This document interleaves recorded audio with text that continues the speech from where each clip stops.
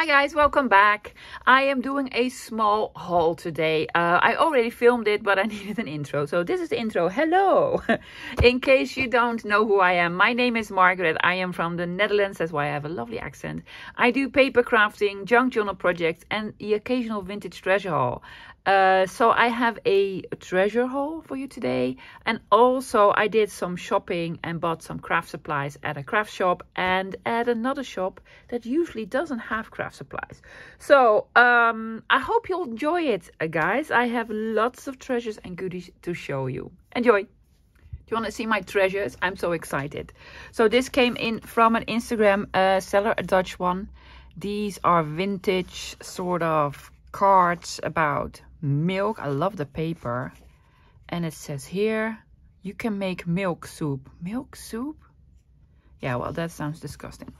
Love it, love it. I have two, so I'm gonna hoard one, of course, and I'm gonna use one. And then this, oh, isn't that sort of fantastic? I would love to find, because I still use this, well, in its sort of modern form. I would love to find a holder like this to keep, yeah, that would be fantastic. We call it Maggie. Maybe you call it Maggie. Maybe it is available where you are. I don't know, but I love it. Yeah, it's for food to add flavor. Isn't it fantastic? Oh yes, love it, love it, love it. I have no idea how old it is. I unfortunately don't think it's old enough to scan, but love it anyway. And then there's one. Oh, I'm sorry for the glare. It's in plastic. I'm gonna unwrap it. I know what's in here, but I haven't seen them up close, of course. Can I open this without sort of ripping it all? Hopefully I can. Well, you made a lovely knot there.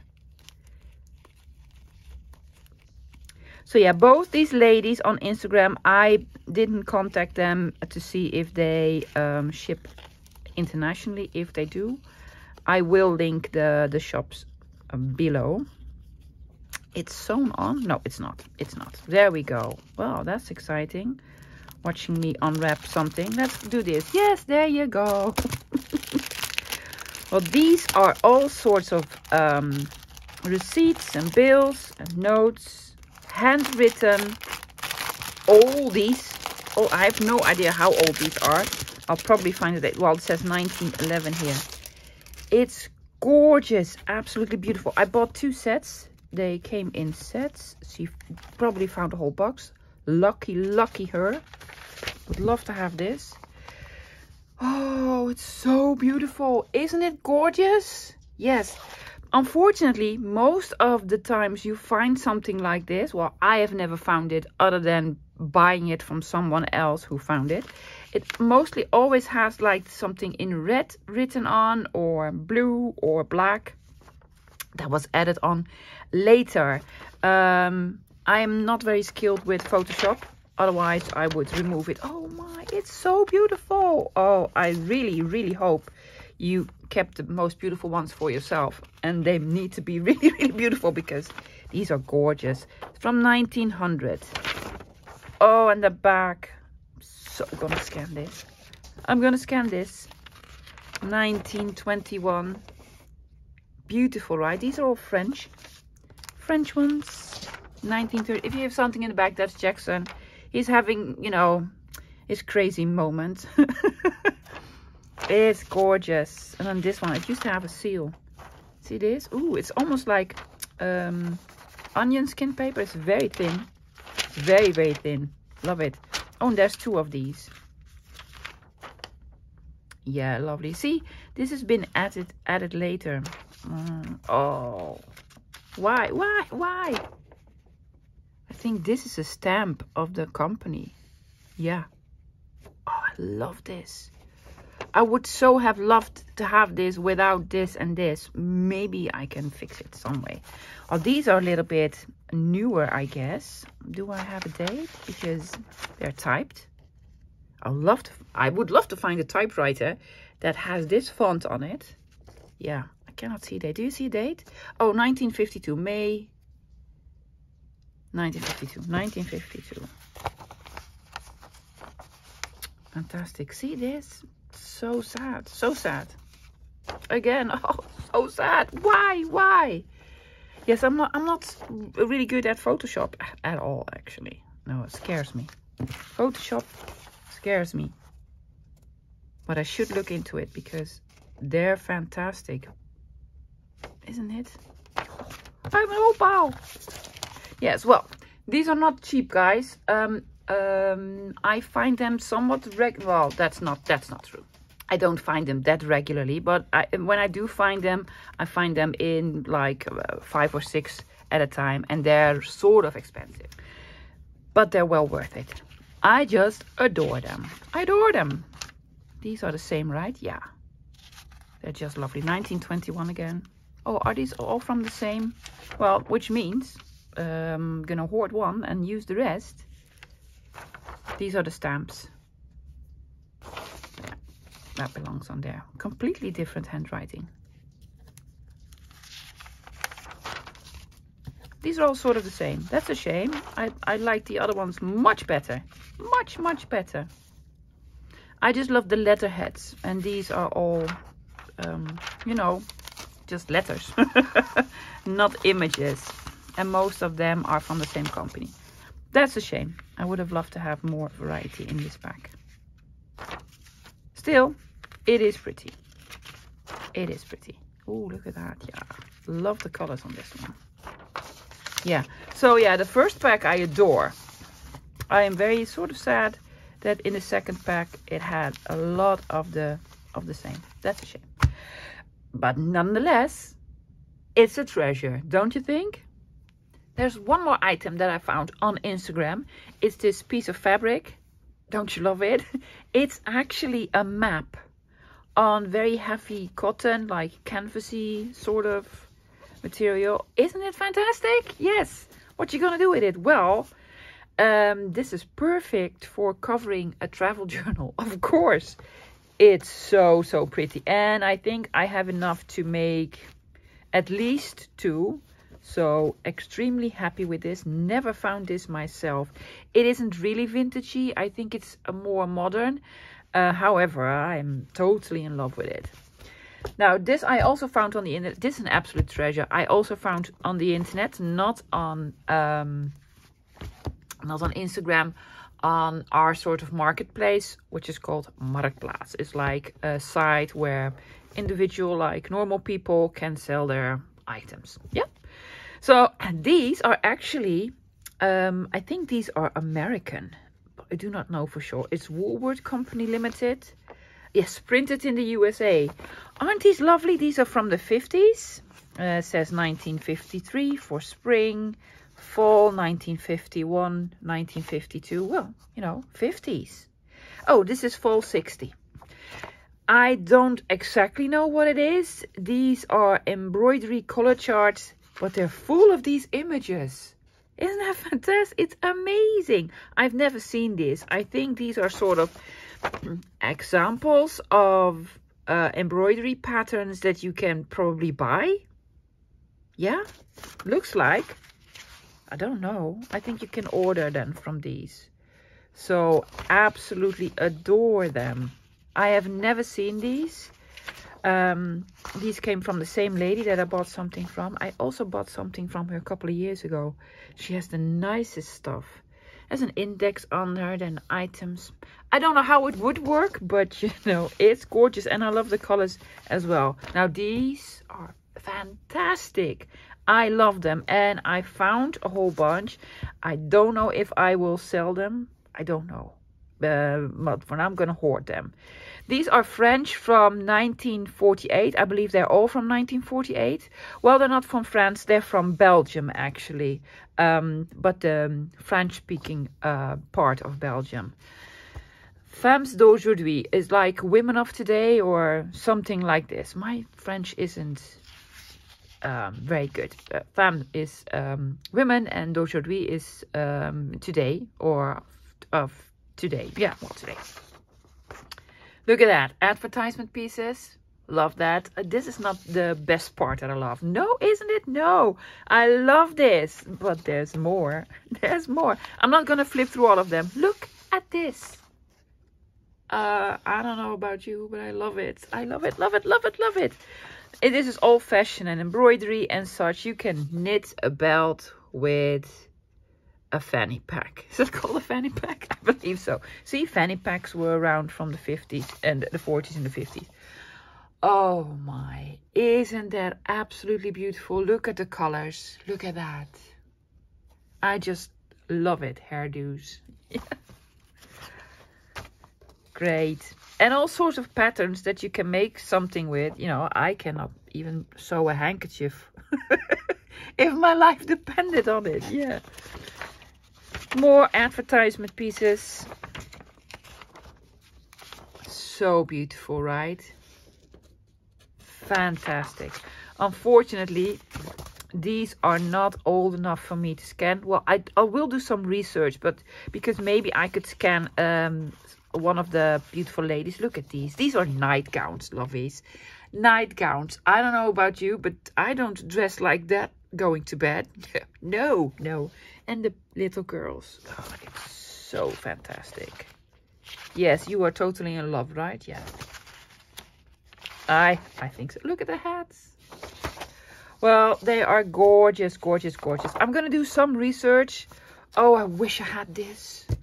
I wish I had the fashion then was absolutely amazing. What I do not understand is the following.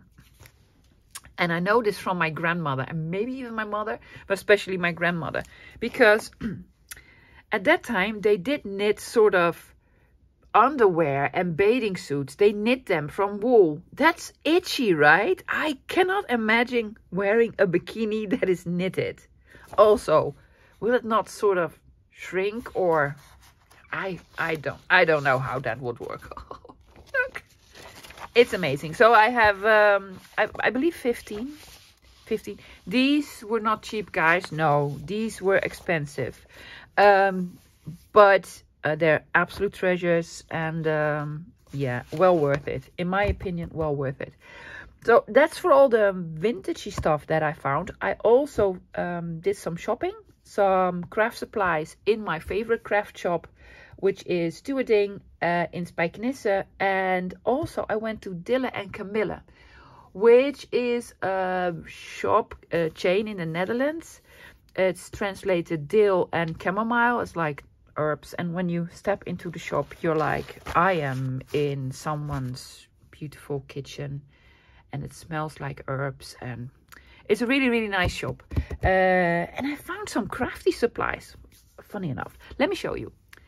This is from Dille and Kamille. They had a couple of sort of sets like these, and these are actually for, I think, bullet journaling. Yeah, I didn't untie them yet. I just sort of went through them like this. So already love the twine that's around it. Look how beautiful the illustration on this is. I love this. It's a botanical.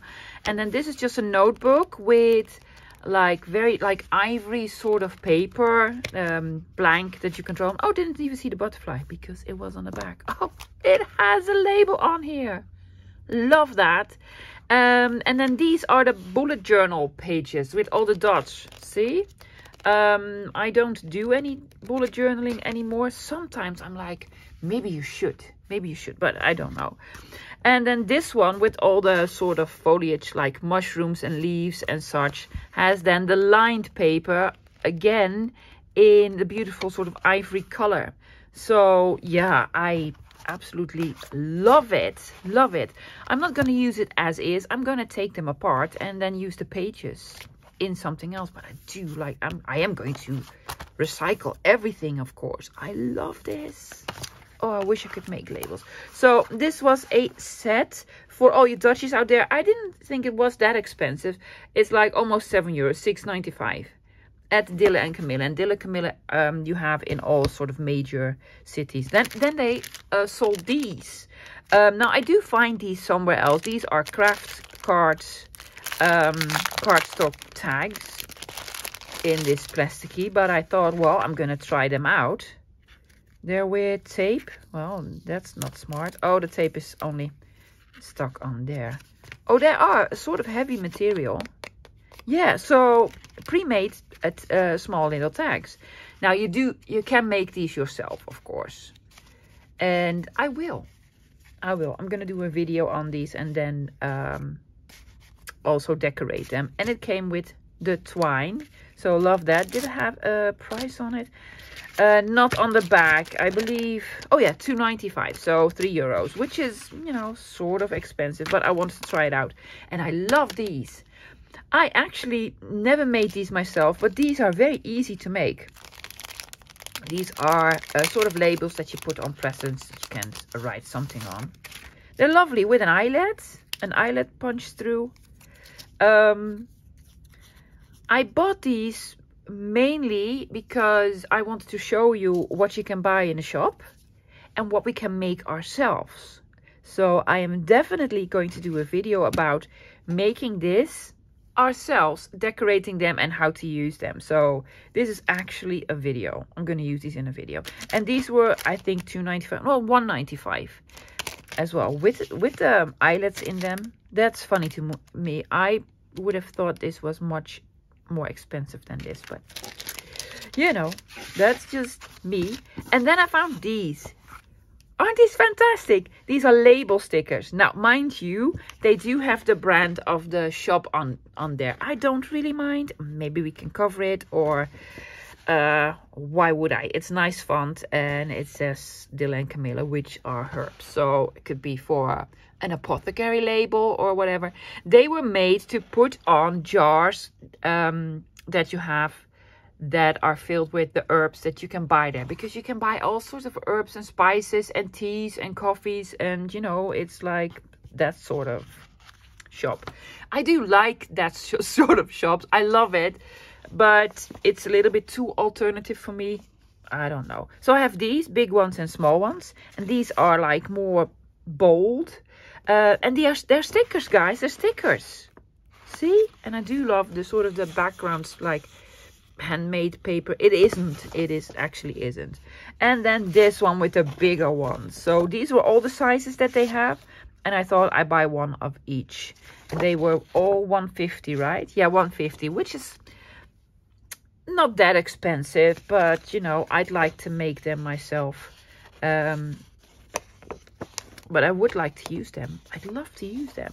So yeah, if you're Dutch, you go visit Dille and Kamille. They have nice stuff. They had more stuff, like bulb clips and such, but I have most of it already. So now for my favorite craft shop, I bought a couple of items, and I met someone there. It was such a funny story, let me tell you. So I went to my favorite craft shop. It's called Do A Ding. It is in Spijkenisse, which is very near where I live, in case you didn't know that. And this was the one that I was looking for. It's brushed corduroy. It was recommended to me by a subscriber. She told me, you might like it. And I also wanted to try a nice green color. I bought this in oxide and this in ink. Still not sure why. This is my thought process. I want to use this for distressing edges of paper, and for that I always use the oxides. I know it's something to do with water and spraying, and it will make a different color, and this is with pigment, and the other it's way too confusing for me, guys. It's because I don't do mixed media. If I'm going to do mixed media, I will sort of dive into it and have a better sort of understanding of what this is. So this is Rustic Wilderness. It's green. I think this is a nice color green, and I bought this in distress ink. I was actually looking for these colors in archival. That will be the waterproof and ink, I guess. I don't even know if these come in real ink. I don't know. I will. Someday I will. So I bought them, and these are the colors. This is actually the brushed corduroy, and this is the green. I love the green. I would have thought that the brushed corduroy would be more grayish, because someone told me it's going to be a little bit more gray. It's not gray at all, but that is quite all right, because this is going to be my next vintage photo. It is beautiful. I absolutely love it. Yes, it's up there with frayed burlap, but I think frayed burlap is much more gray. But I'm going to use it a lot, so love this one. Then, yeah, I always go to the Tim Holtz section there just to see if there's anything there that I might want to try. And I found another one of these tapes, design tapes. And this is French. They call it French, and it has 8 pieces in there. I have no clue what this is doing here. That's okay. I'm just going to show them to you. All of them have 6 yards on them, which is 5.5 meters, and that is a lot, because when you buy tape on AliExpress, the most that you will get is probably 3 meters. So yeah, I think it's well worth the money. But it has this on here with the glitter. No, fortunately it only has 2 yards on it. I have these because they also come in packs that I buy at Action. Most of the time I just throw them out. So I don't know, Mr. Holtz, misschien, perhaps this is a very, very good one. I am going to try it. But the other ones are French. You have some that are probably like a 1/4 inch, 1/2 inch. Look at these numbers. 2 more with 1/2 inch, and this has script on it. I reckon it's French. Yeah, it is. And then 3 of the bigger ones with postage stamps on there. And oh, this is a Tim Holtz stamp.